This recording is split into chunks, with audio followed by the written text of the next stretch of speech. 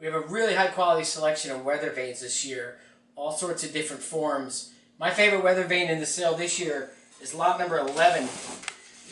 This was found in New Jersey from a real famous bicycle collection that we are selling in April, and the guy had this in his collection.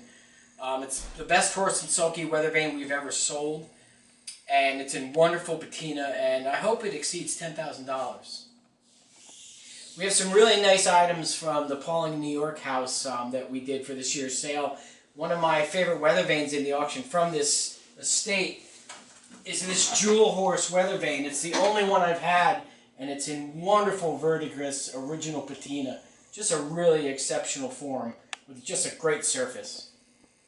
We're selling an exceptional collection of windmill weights this year, and we have a couple rare ones which we really haven't sold many of. One is the squirrel. I think I've only had one squirrel, and in this sale we actually have two squirrels. And another unusual example is the horseshoe. I think that's the only horseshoe we have that I've sold, and we actually have two of them in this sale. This is an original Jean-Michel Basquiat, New York, 1960 to 1988. It's an oil stick and pencil on paper.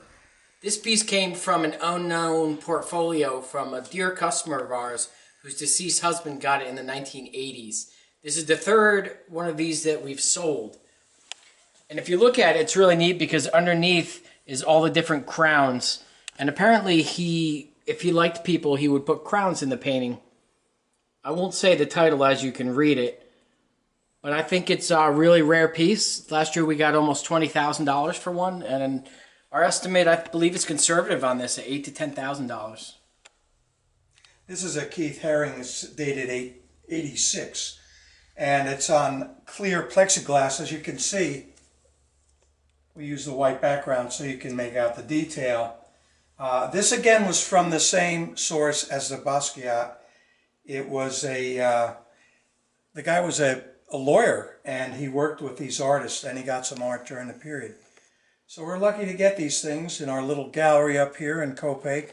Very happy, and these were well received last year. Both the Basquiat and the Haring last year, we were very happy with the results. This is felt pen on plexiglass, and it carries an estimate of $5,000 to $7,000. One of my favorite objects in the sale came from a Connecticut estate, and it's this folk art rocking chair attributed to the New York State maker Moses Ogden, whose dates were 1844 to 1919. And what makes it specifically an Ogden, I believe, is these carved heads at the top. If you look at his folk art, they all seem to have this type of folk art carving. And it's just a wonderful piece in original surface with these really eccentric duck heads, original brown paint, super surface. I'm hoping this brings $5,000 to $7,000. I've never had such a nice piece of folk art in quite a while. Lot number 52, we have a wonderful pair of folk art portraits of a man and a woman from the Pauling, New York estate selling unreserved. We believe these to be William Matthew Pryor or Hamlin Pryor. Wonderful pair of portraits with very little restoration. I blacklit them yesterday, and they have just a tiny bit of touch-ups, but no touch-ups in the face or the hands.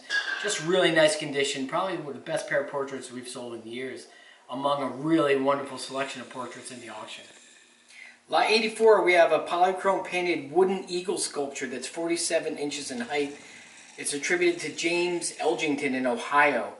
This piece came out of a collector in Connecticut's estate, and it's all hand-carved polychrome painted wood. Just a really neat folk art example. Very well done, wonderful paint surface. One of my favorite pieces of folk art in the auction.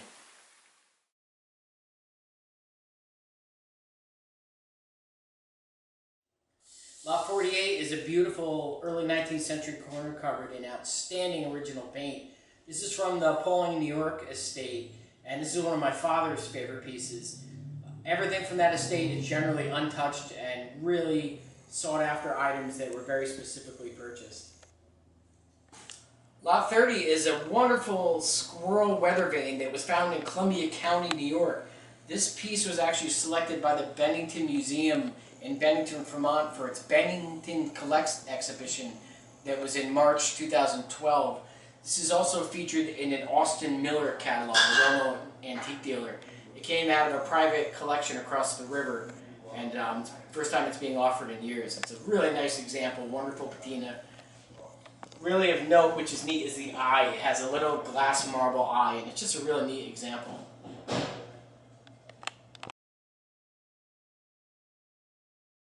Lot number 12 is a Louis Vuitton steamer trunk. This piece was owned by Charles Minot Jr., a television and film producer. His dad was Charles Minot Armory of Boston, and his mother was Gladys Munn Armory, who later married Herbert Tony Pulitzer. We expect this to bring between 7,000 and 8,000. Here we're looking at a really wonderful contemporary colonial style chandelier from the Pauling estate, among a selection of chandeliers that we're selling in the sale. And against the wall behind me is a selection of really interesting objects, just kind of highlighting some of the types of things that are in the sale. You see here 3 beautiful barber poles, one of which is almost as tall as me, which is really hard to beat. And here we have an exceptional pair of 19th century portraits of sisters from the Pauling, New York estate to sell unreserved. We also have here a nice trade sign. We have some really wonderful trade signs in the auction from the Pauling estate, all to sell unreserved. Behind me is a showcase full of wonderful 19th century watercolor portraits of children and families and individuals. Right here is a beautiful child with a whip and a tartan dress. It's probably the best selection of watercolors that we've ever sold. These are all from the Pauling, New York estate. The collectors had a wonderful eye for neat objects.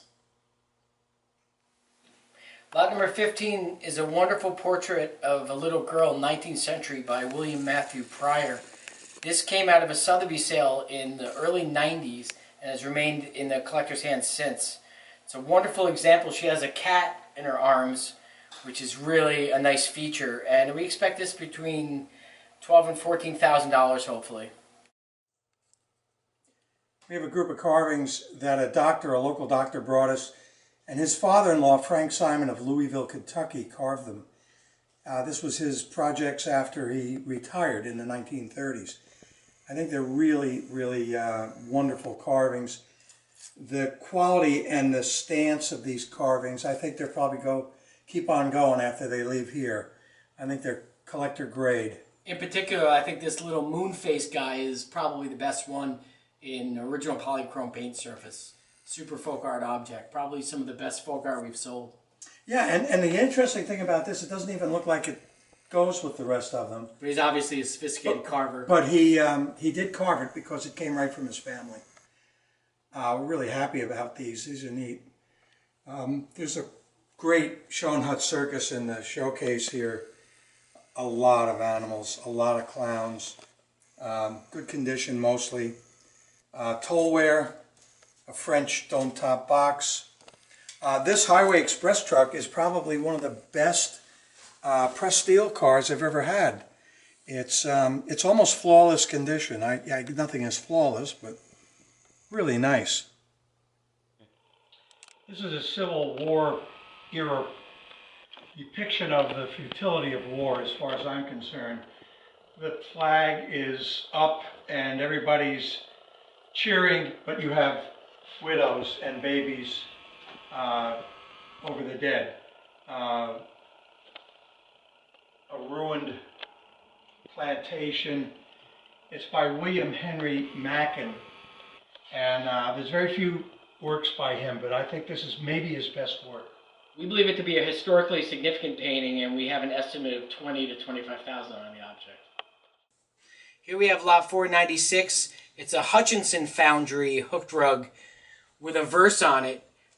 First a maid and then a widow, married for a brief short span. I rest in weeds beneath a willow, nigh adamant to other men. These were made by a foundry in Brooklyn, New York, and they're a rare example of hooked rugs. And I hope this brings between $1,000 and $2,000. Here on the wall, we're looking at a collection of game boards from the Pauling House. There's 30 examples, many of them in all original paint, some early 1900s examples, some later examples, but it's a really nice amassed collection. Right here is a really nice polychrome game board with a spinner, and next to it is a game board with a horse and a dog. It's probably the best collection of game boards we've ever auctioned.